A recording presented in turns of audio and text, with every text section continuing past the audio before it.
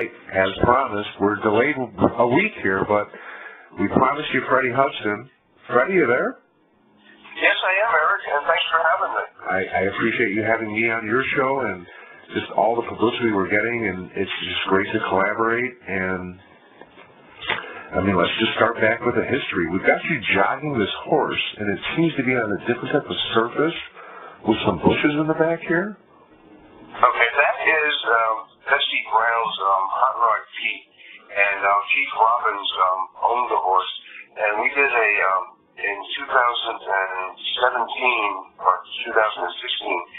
They had a historical landmark ceremony at the Burke Station, which was the grounds for the where the Copper Thief racetrack was, which was opened in 1908, and so the Copper Thief, Mike Copper Thief, had an event there, and he was there. So basically, we brought that horse in to go on what used to be the track, and it's now a turf. It's all turf, and it's a nursery. But on that, in that particular picture, Chief had given me the lines, and he said, watch out for that metal plate. And I'm like, metal plate?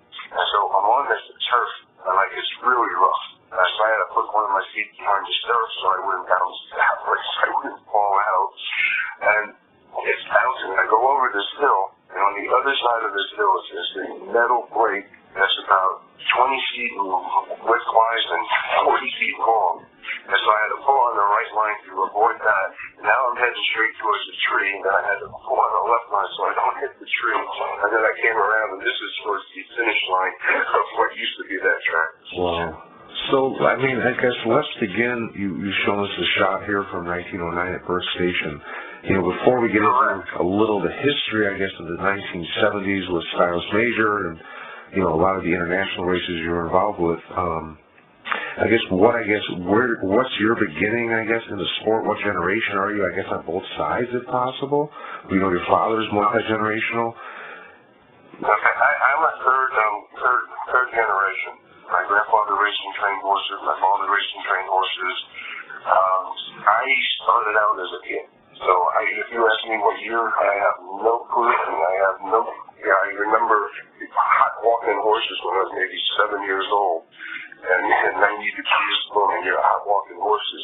So your father probably was raised in the barn. You were probably raised in the barn. You just don't have those early memories because you're probably flooded with so much information and trying to be a normal kid at the same time. Do you feel like you have the natural gift of being a horse person or being a trainer, specifically maybe even a driver? Oh, absolutely. I drove in my first race at the age of, I guess it was 16 or 7. I won that race, by the way, and that was up in Monticello.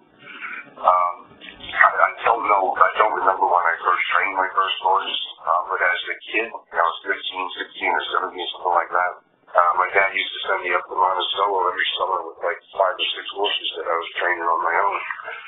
And I remember one night, and I had been about 14 or something like that. I ended up paddocking 4 horses in one night at Monticello because my dad I had promoted one of his grooms to a second trainer, and he fired all the grooms. And so when we got up there to Monticello, we had no grooms and 4 horses in the race, and so it was me. We ended up striking 3 of us. You just have the natural gift of being a horse person. You have this, it's instilled in your blood, is what you're saying. It's just a natural gift. Oh, absolutely. And then, I basically took the stable over in 1973, at the end of 73, after the Superfecta trial, where, I don't talk about this one too often, but my dad was one of the drivers that was indicted in the Superfecta trial. And so everything had to end right at that day, and everything had to be transferred over into my name. And on my first day as a trainer, I started the morning off with 15 horses, and by the end of by noontime, I was down to 10 horses. But and then the owners just started pulling the horses, and I won a bunch of races for me. And within a 3-month period, I went from 15 horses to none. And then Steve Mitchell offered me 10 horses to take up to Monticello. I went up to Monticello with those 10 horses and did very well with them. And then the superfecta trial, my dad was acquitted. He came back, but he never had a stable again after that. Well, let's talk first before you get into the history in the mid-'70s and building everything up, and then moving around the industry in different positions. We've got these shots here from 1970, and we love these old photos, these black and white shots. Can you explain everything with Styles Major and everything with all these shots here? They're beautiful. Okay, Styles Major was the New Zealand representative for the 1970 Roosevelt Raceway International Trot. Mike Tenda, who was one of my dad's owners, actually leased the horse from a guy named Norm Campbell, who was from New Zealand. And he leased the horse. We brought the horse over about 2 months before the International, and we raced in one race in Monticello that he won, and I think he had him in 2 or 3 qualifiers, I don't remember, but he won both of those. And this was just to prep him for the International. And his New Zealand trainer, Clem Scott, came along with him.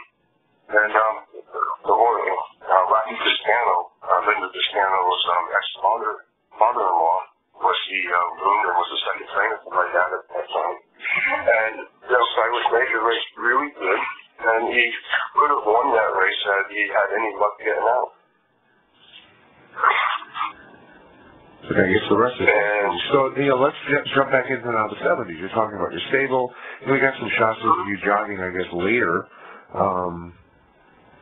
You're over at Harold Beer's stable. I mean, you want to talk about some of those horses, that Open Pacer and another mare you were jogging? Harold Beer's stable a few years back.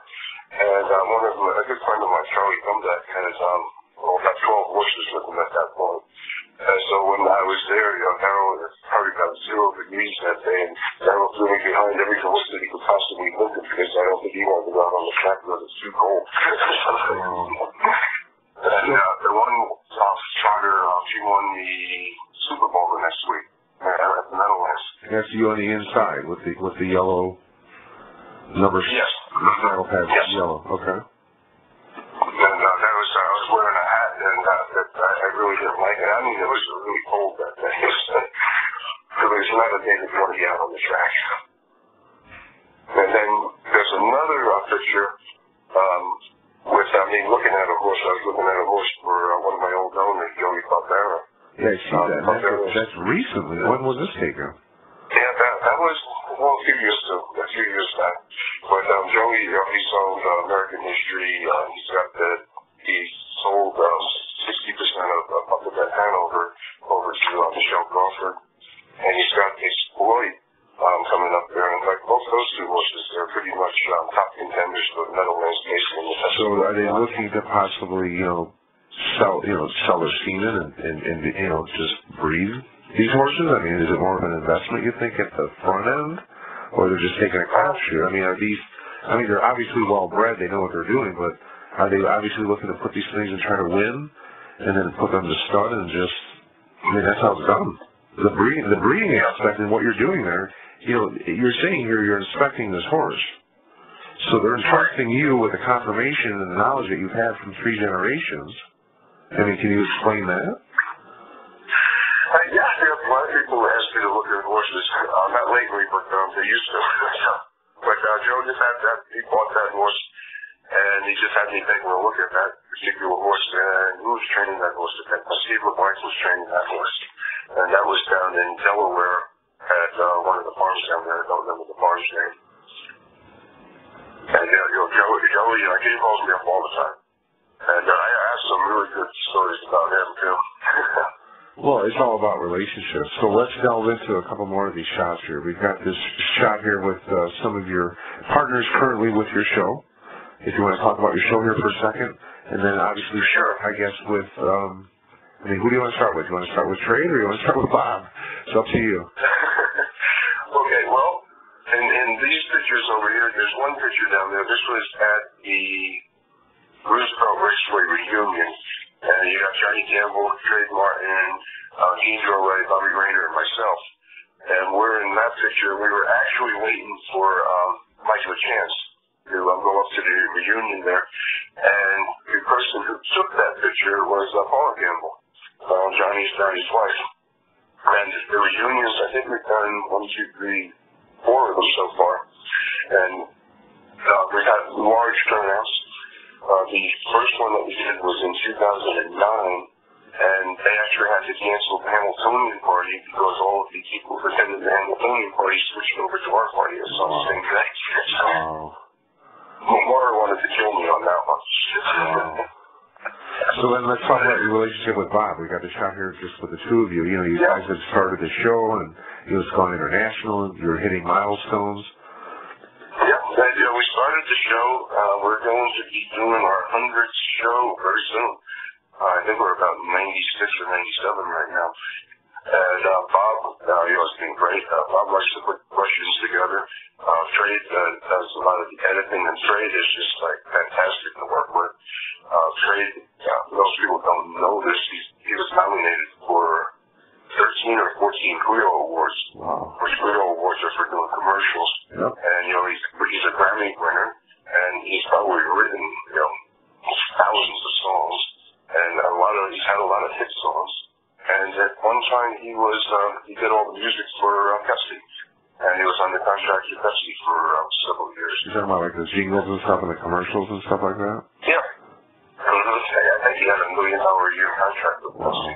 And that was back in the early 70s. And that's where I first met Trade. I met Trade in the early 70s, and I met him at Joe Rico Sr.'s Italian restaurant. Joe Rico Jr., who was George Brennan's stepfather.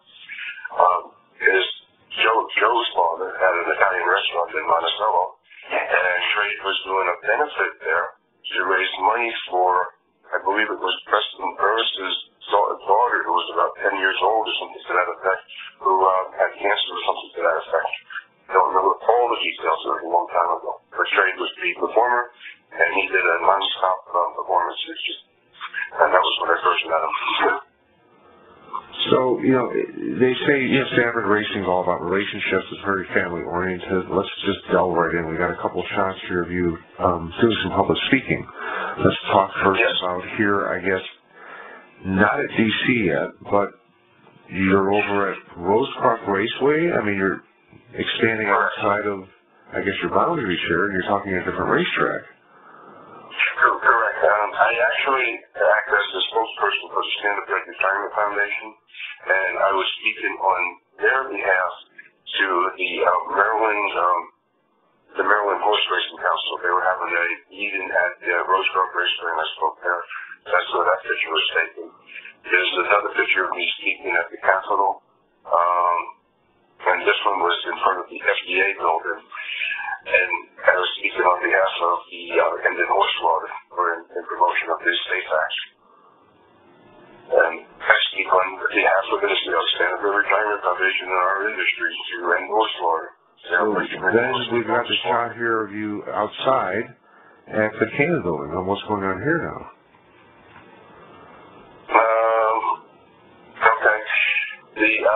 I have one picture over there with Nancy Curry, and that was after the hearing, and that was in front of the hearing room. She had just testified in favor of the Safe Act. So that's Nancy Perry of the ASPCA. Is she the president? Or?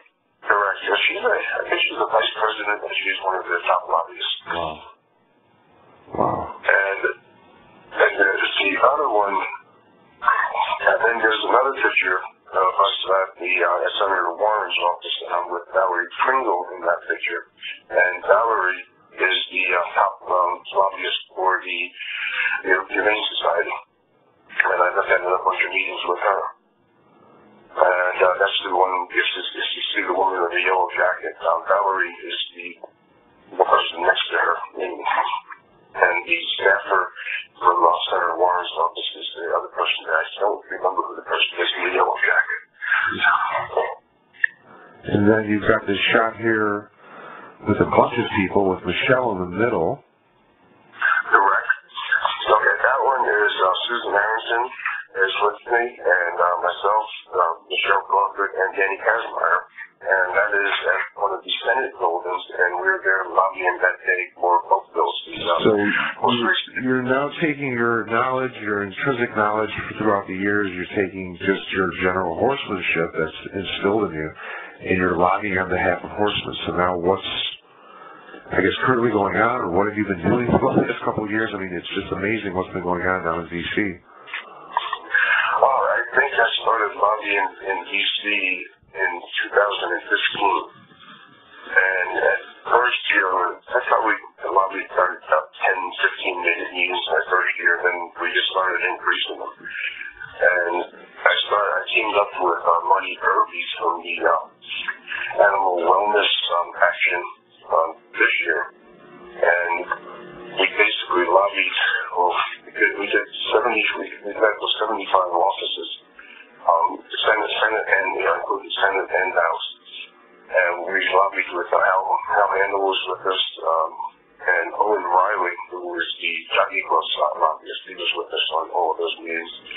And we just do 12, 14 meetings a day. And so they shut Washington, D.C. down.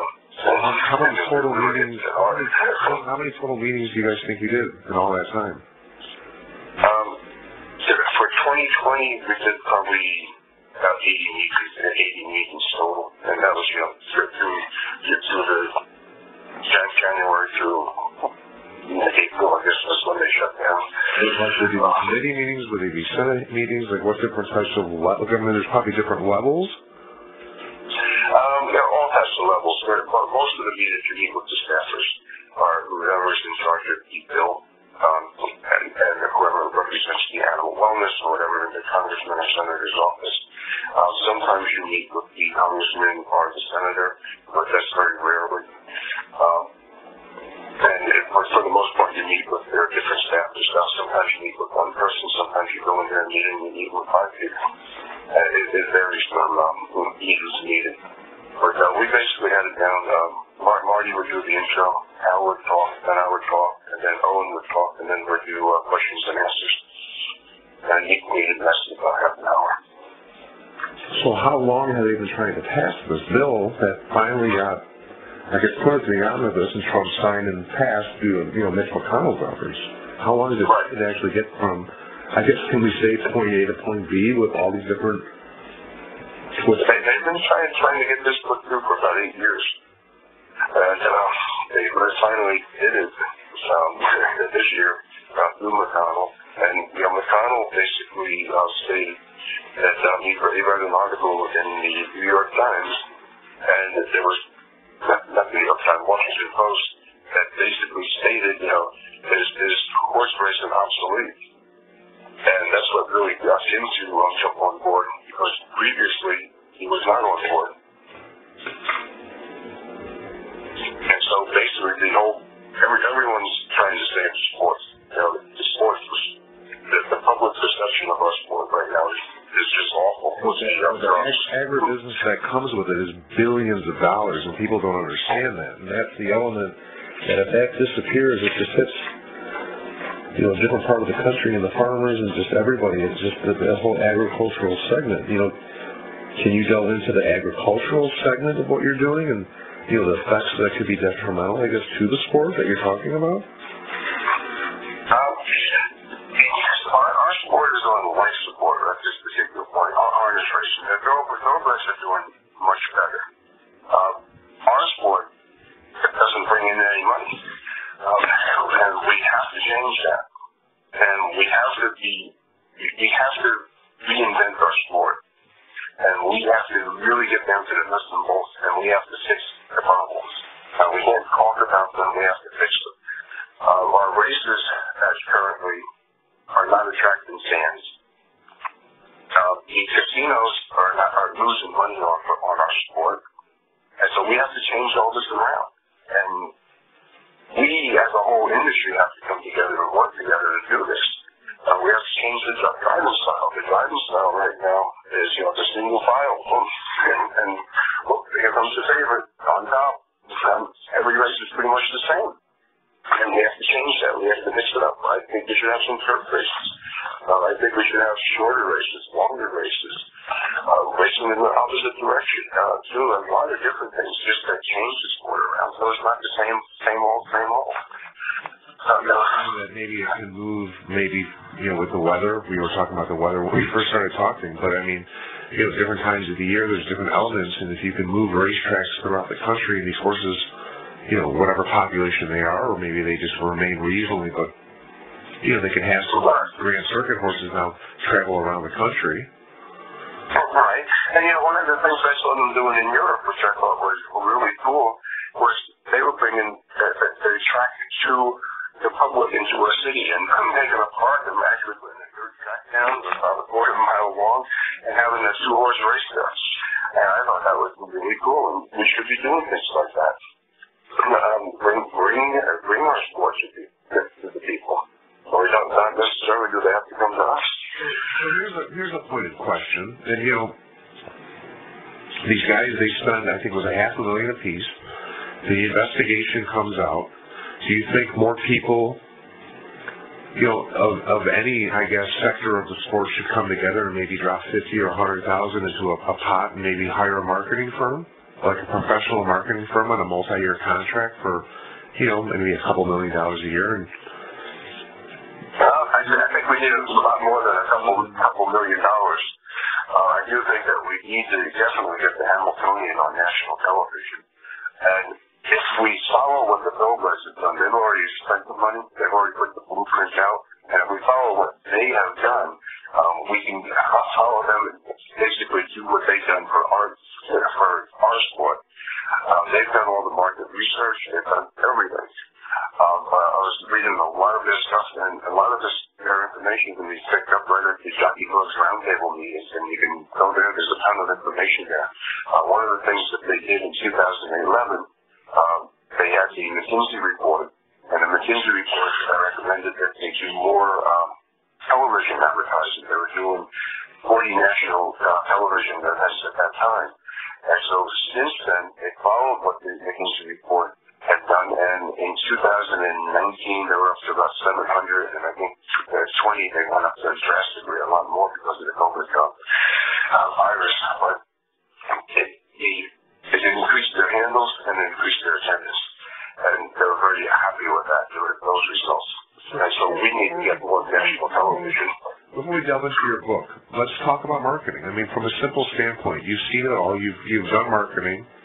You've seen it, all aspects of marketing. You're marketing your show brilliantly now. I mean, everybody listens to it. But, what are some of the simple things that we can, quickly talk about where you think we can go back to the simple things like a press release and getting into the newspaper and getting a PSA out, working with local charities, getting in front of local businesses and face-to-face and advertising, things like that?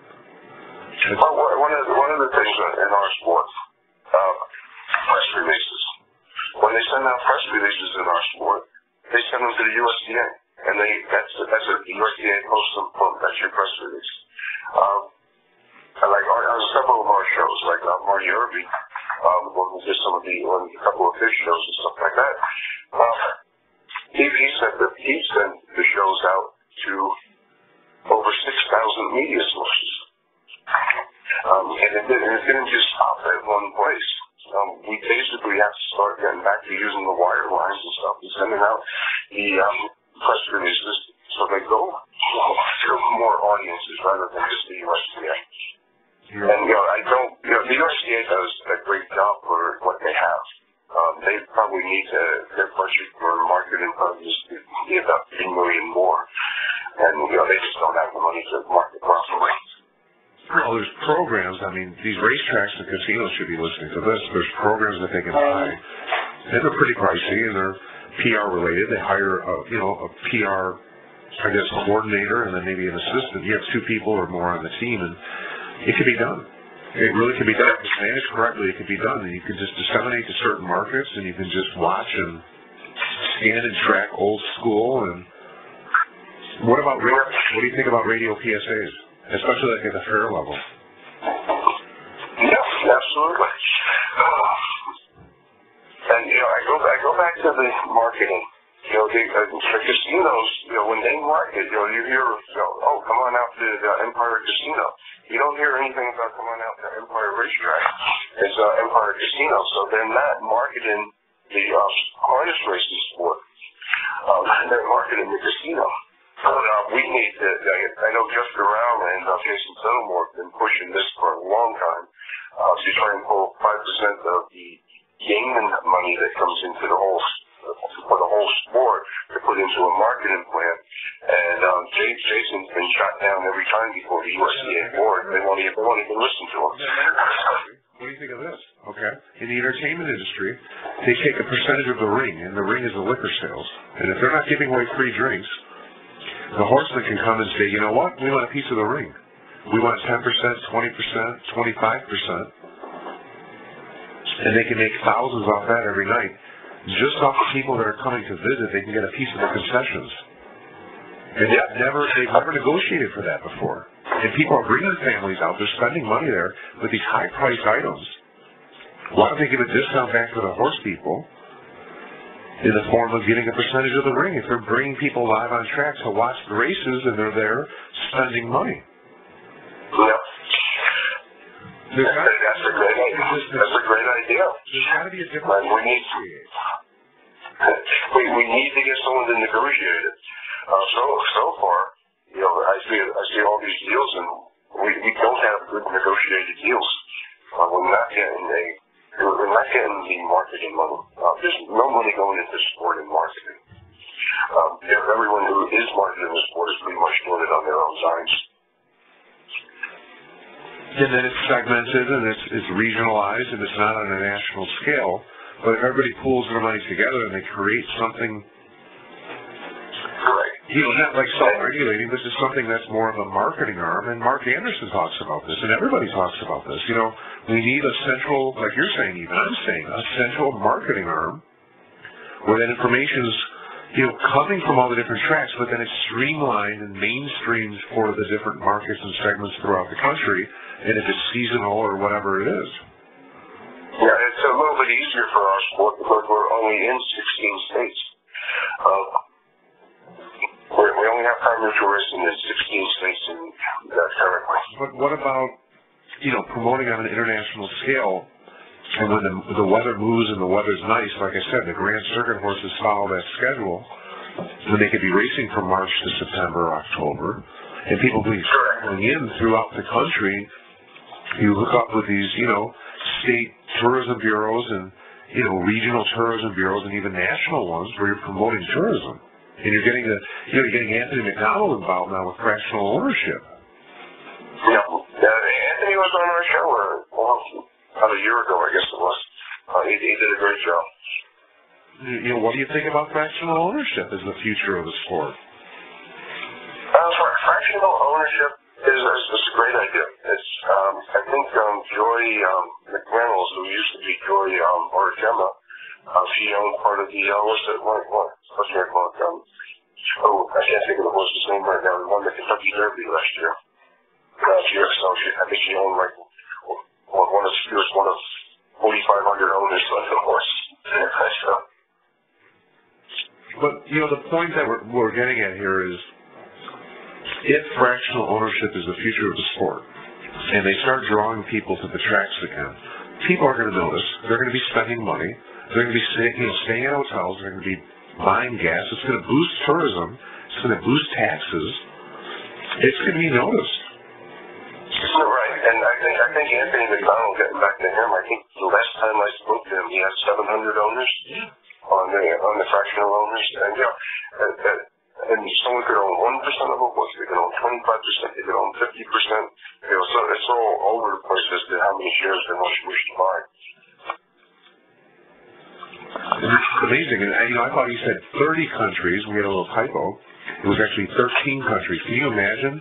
He said in our interview, if I can continue to be doing what I was doing, I don't know where I'd be at right now. Because it's just so easy for me to walk in and sell this because it's so simple and so easy. Yeah. And he's done a great job. I remember when he started, when he started with the fractional owners. boom. There's a lot of copycats out there right now, copying what he did. But I think he's the most successful at the fractional ownership. And, you know, he basically does parties, and he has people, I think at the Hamiltonian, I think he had a party going there for, not this year, but the year before. I think he had a private party going up there for his owners. And with birthday, but yes. But, you know, he's drawing a crowd, and they're spending thousands of dollars. Don't you think, you know, 10 or 20% of those concessions should go back to the Horsemen, to their accounts? You would think so. Okay. And that's never been, you know, negotiated. It's never been thought of. But if, you know, you have high-end box seats, and you have high-end this, and you got to get tickets for that, and they're spending, you know, a couple hundred a person. There's 5 of them or 10 of them in a group. Yeah. Oh, and if you go back to Roosevelt Raceway, when Roosevelt, you know, they made money on the parking, they made money on the programs, they made money on the admissions, they made money on the concessions. What's the handle? The pencils, the shoe shines, the ice cream. Yeah. Think about it. They, you know, I think Stevens had the contract at that time for the food concessions, and, you know, he had to pay them, I think he had to pay them 10% of whatever, you know, profits were. Well, let's talk about the book now. You 70s and into the 80s. You have a great relationship with, you know, the great Hutton family. You wrote a book with one of the Huttons. Let's talk about the book now. 2014, you guys wrote a book. Yep. That book is probably the best-selling harness racing book that I think has sold more copies than any other harness racing book. We have the big publishing company that they're out of business at this particular point, and I have it reprinted now on Amazon. But the book is available there, and we spent a year writing that book with Mickey Howard, Billy Howard Jr., and myself, and Mickey Howard. We have a lot of good stories in there, and a lot of the stories we picked out to write the book we pulled from the New York Times and the Long Island Press and a lot of the different papers and so forth. And, you know, Billy and myself were there. I think he was not, I don't think he was something of this stuff, but Billy and myself, we grew up there, and, you know, we've known each other since we were kids. And we also had CCD with some put a nice little comment in the book there. And we've known Casey since we were kids, so we all grew up with each other.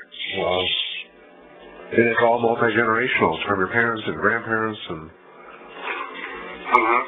And the book was a lot of fun. It was a lot of fun, and still, I still get a lot of questions about the book. And it was a lot of fun. Is there anything else you want to add before we ask you for some special shout-outs to anybody that's helped you over the years? Like anything else you want to tell us about? Any stories?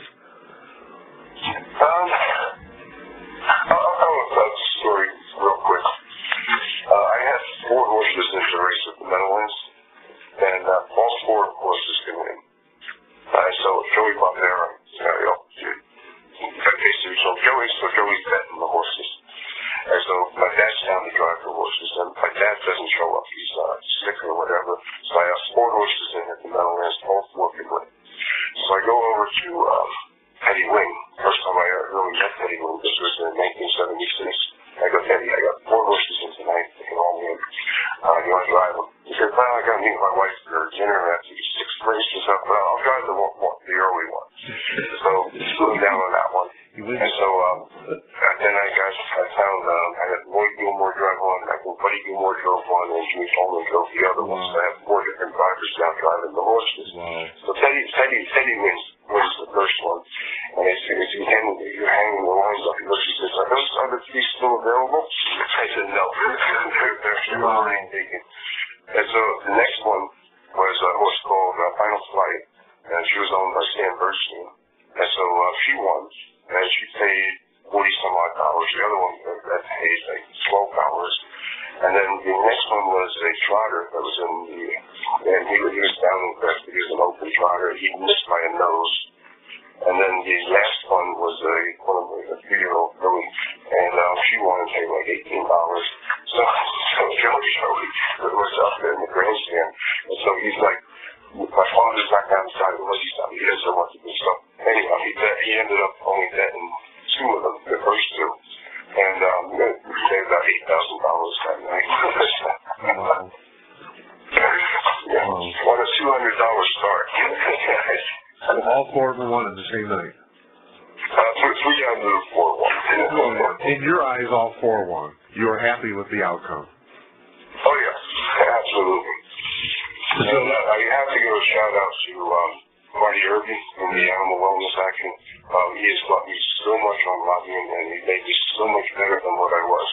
And thank you, Marty. And also, Del Lisco, if you're listening, Del, love you like a father. You're great.